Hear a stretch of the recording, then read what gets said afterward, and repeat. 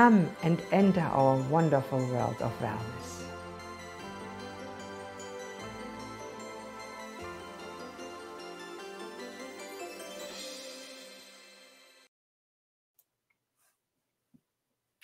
Hi folks, it's Dr. Christine here, and today I want to talk with you about the topic of how to overcome emotional eating and heal with havening techniques. Because I talk about all mastering your mind, losing weight soulfully. And most of us don't lose weight with diet and exercise alone. It doesn't stay off, it comes back. And the main reason is that we want to eat more, that we use the wrong diets, we can't stick to it. We stop and do, and we go back to our comfort foods, and we just can't let go to the attachment to certain foods that we know are bad for us, like candy, cake, salty food. So let's go into the content for this week.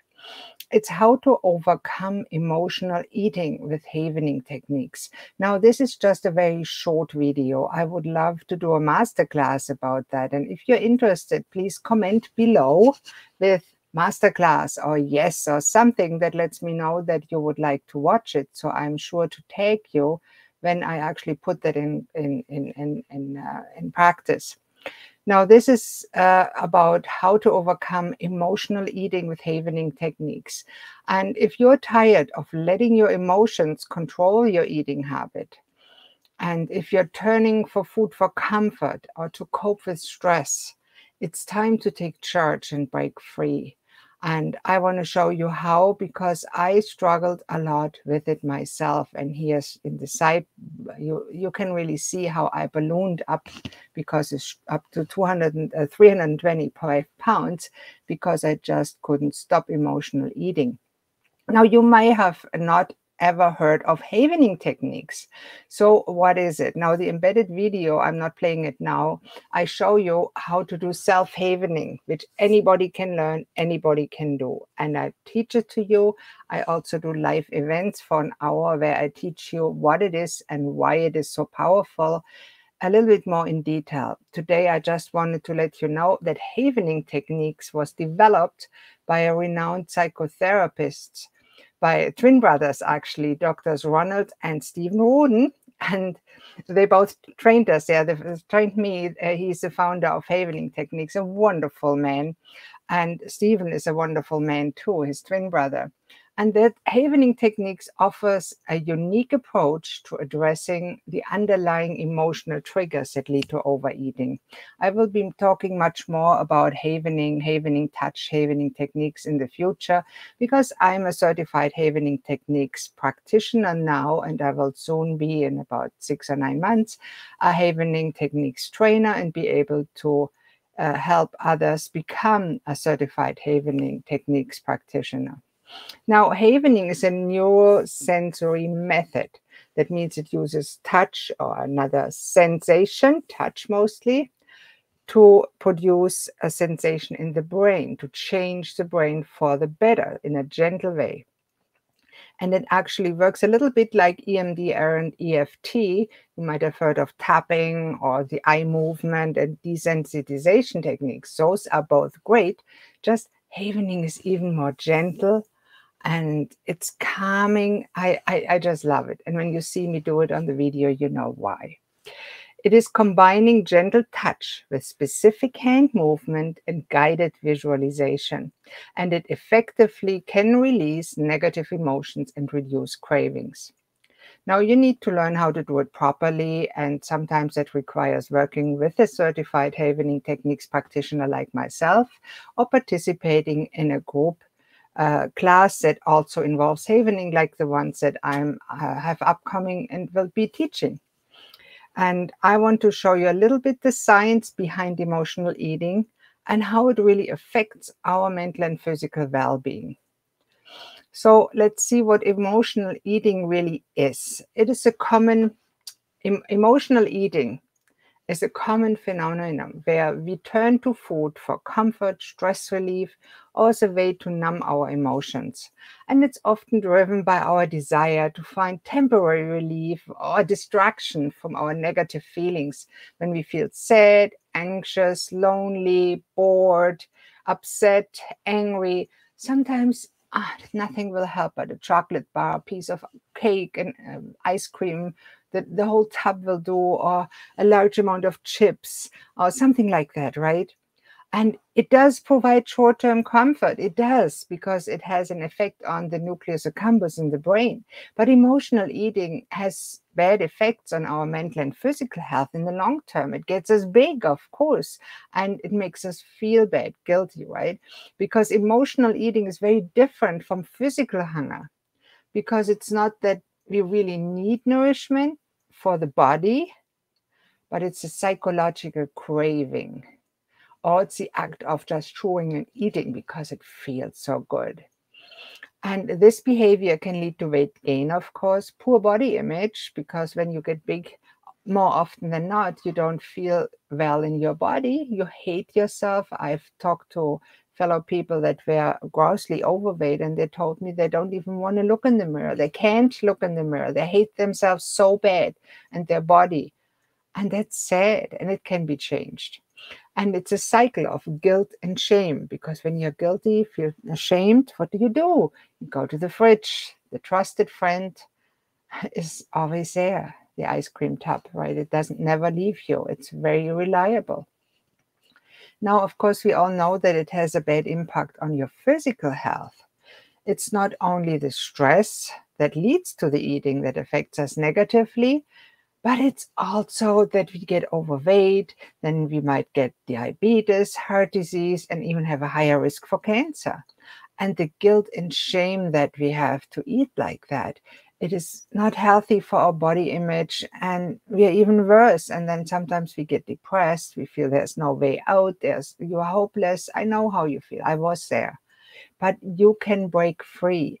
And havening technique can help a really large amount. It can be transformative. So I encourage you to try it. And now, how can it actually work? What is it and how does it work? Our havening combines gentle touch, sometimes eye movements, and guided visualization. And it does help to release negative emotions and stress and anxiety that is stored in the brain's amygdala. And they harbor the fear response. All the emotions are in the brain's amygdala. Amygdala means the almond-shaped nucleus in the limbic system. And this is a key area in emotional processing. And havening techniques, just the act of gently rubbing your hands in about 1 second intervals, it can trigger the production of delta waves in the brain. Delta waves promote a deep state of relaxation, like in deep sleep, and it allows you to access and process stored emotions more effectively. So we can overcome emotional eating with havening techniques by releasing negative emotions. Havening techniques can effectively release negative emotions such as stress, anxiety, sadness, or anger, which are often the underlying drivers of emotional eating, right? Havening techniques can also reduce cravings by addressing the emotional triggers that are associated with specific food cravings. And havening techniques can help to reduce the intensity and frequency of these cravings and make it much easier to make healthier food choices. And with havening, we can actually reprogram your mind, of course, with your consent and voluntarily. Havening techniques can help rewire the brain's neural pathways. It's proven that it does. It can create new association and new patterns of behavior. And that way you can develop healthier coping mechanisms, break free from emotional eating patterns, and break bad habits. Now, there's good science behind havening techniques, neuroscience, and we understand much more now than we did even 50 years ago about how memories are stored and processed in the brain. And havening technique is based on the premise that traumatic or distressing event, post-traumatic stress, they create neural pathways in the brain, and those pathways can be accessed and modified through specific sensory inputs. And you might have heard of psychologists that use EMDR to process those post-traumatic stress syndrome associated memories. And if it's done well, it absolutely works. Same as havening techniques. I just like havening techniques better because instead of just moving the eyes, it involves much more gentle and kind touch. And it often works within one session. It's really powerful. Because when an individual experiences a traumatic or even just a distressing event, the amygdala, who are a part of the brain that are responsible for emotional processing, encodes and stores the associated emotion and sensation. And these stored memories can then be triggered by specific stimuli. And then you have an emotional or behavioral response. We call that flashback in individuals with PTSD. Now, havening techniques work by stimulating the amygdala through sensory inputs such as touch, gentle movements, and guided visualization. And this stimulation, together with the other things that we do in a havening technique session, they help to disrupt the encoding and retrieval of negative emotions associated with traumatic or distressing events, allowing for the release and reprocessing of these emotions. I see somebody ask, how can I have a havening technique session? I'll put the link underneath and you can absolutely book one with me to try and see if it works for you in any way, if you like it. Now, with research, we have shown that havening techniques can effectively reduce the symptoms of post-traumatic stress disorder, anxiety, and phobias, which is sometimes really striking.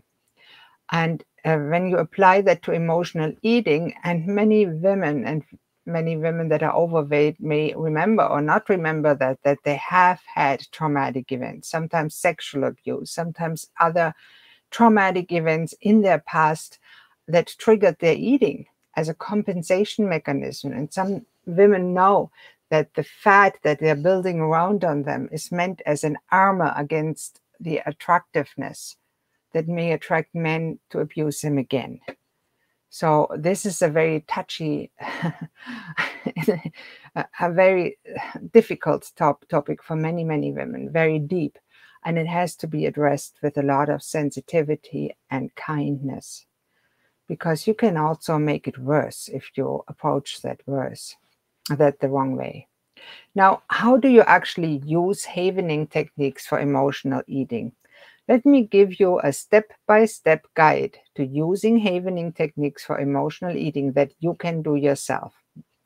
I recommend watch the video first so you know the basic way how to do havening techniques. I also have a little course called the Instant Calm Formula, where I actually show you on video the details on how to do it right and how to use deep breathing to even make that effect stronger and easy accessible every day wherever you are.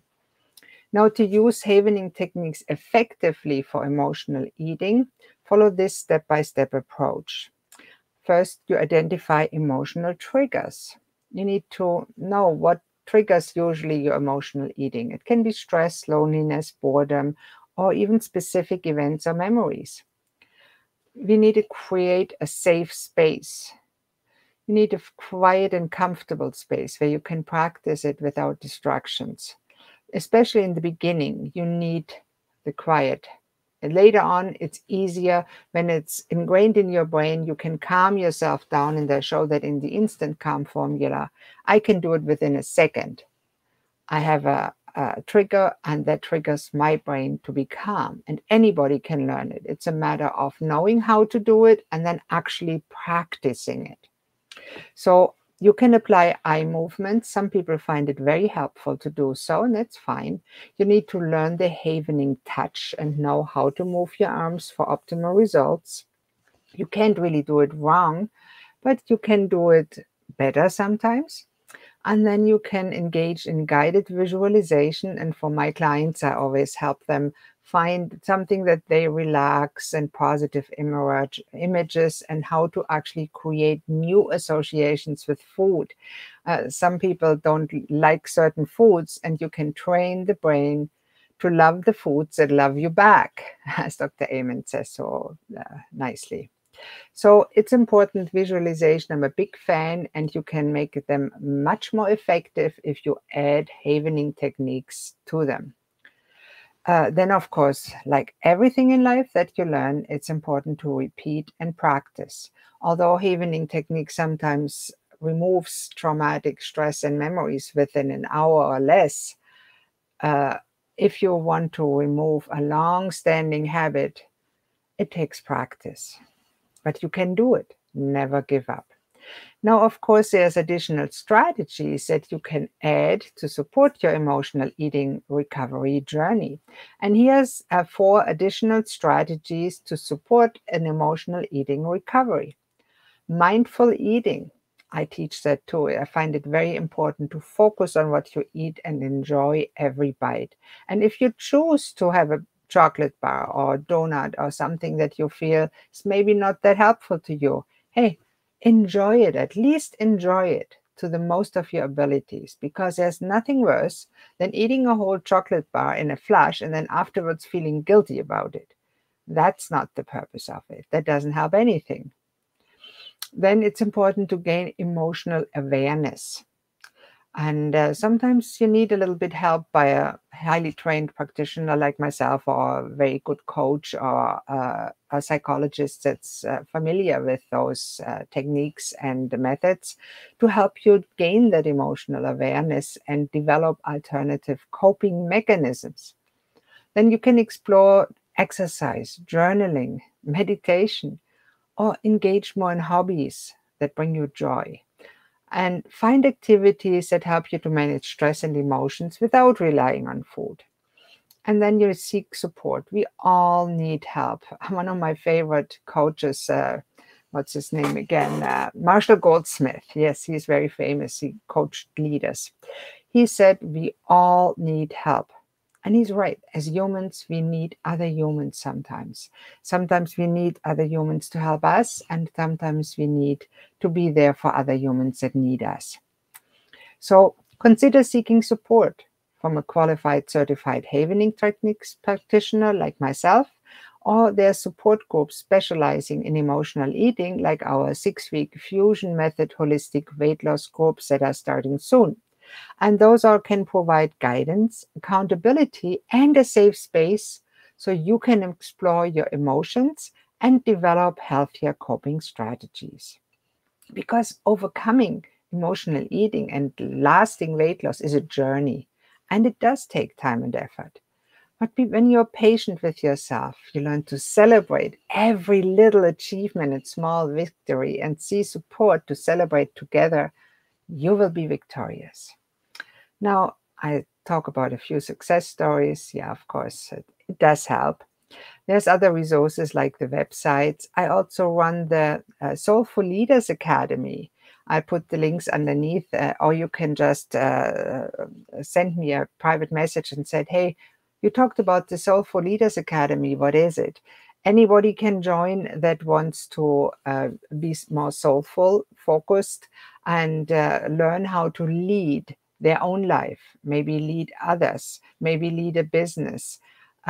We have a lot of resources and discussions that are very insightful, let's put it that way. And there's teaching resources, and I like to teach my upcoming life coach program and life and health coaching program. I'll probably teach parts of them within that Soulful Leaders Academy, and for those who want more and get certified, there's that also available. So havening techniques, in summary, can help you to overcome emotional eating. I've done it, so I know it works, but I've done it for clients and I know it works. If you don't know if it works yet for you, book a free call with me and see if that is a method that you want to explore further. That's it. Have a wonderful rest of the day, and I hope you enjoyed that little video and gained some insights. Let me know what you thought. just comment below, and I hope to talk to you again next week when we are talking about a different topic related to soulful living and soulful weight loss. Take care. Bye-bye.